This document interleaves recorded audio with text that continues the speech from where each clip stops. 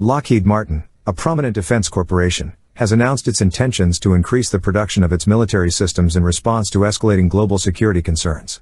This decision comes amidst ongoing tensions between Russia and Ukraine, unrest in the Middle East, and apprehensions regarding potential military actions by China. Lockheed Martin aims to double the production capacity of its high-mobility artillery rocket systems, HIMARS, having already raised its output from 48 units annually to 60. By the end of 2024, the company plans to achieve an annual production rate of 96 HIMARS units. Additionally, Lockheed Martin intends to ramp up the production of its Javelin anti-tank missile system from the current rate of 2,400 units per year to nearly 4,000 units by the end of 2026. Furthermore, the company aims to increase the delivery of guided multiple launch rocket systems, GMLRS, from over 10,000 units this year to 14,000 units annually by 2025. To meet the growing defense demands, Lockheed Martin is investing in expanding the production of its PAC-3 MSE air defense missiles, with a target of reaching an annual production rate of 650 units by 2027. In addition to these production plans, Lockheed Martin's financial performance has shown significant growth. In 2023, the company reported net sales of $67.6 billion,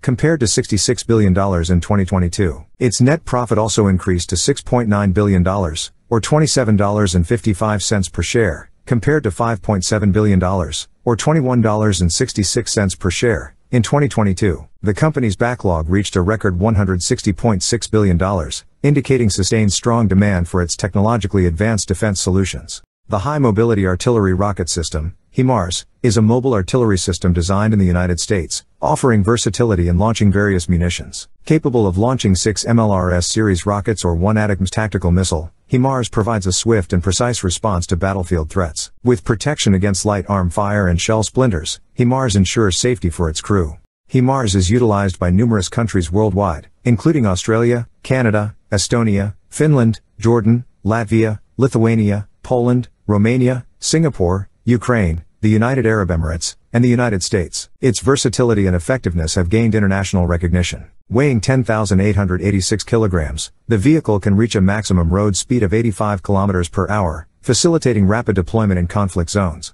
Equipped with a firing control system enabling high precision, HIMARS boasts varying firing ranges depending on the type of ammunition used, up to 45 kilometers with the MLRS rocket, 70 kilometers with the extended range guided GMLRS rocket, and up to 300 kilometers with a tactical missile. This capability enables engagement of long-distance targets, supporting military operations across diverse combat environments. Operated by a crew of 3, HIMARS has dimensions of 5.046 meters in length, 2.16 meters in width, and 2.251 meters in height, making it relatively compact for a mobile artillery system. This compact size allows HIMARS to swiftly maneuver on the battlefield, providing mobile and adaptable artillery support for ground forces. The conflict in Ukraine has heightened the demand for HIMARS systems, with these rocket launchers playing a pivotal role in the battlefield, enabling Ukrainian forces to target locations tens of kilometers behind Russian front lines. In response to this increased demand, Lockheed Martin plans to boost HIMARS production to 96 launchers per year, up from the current 60.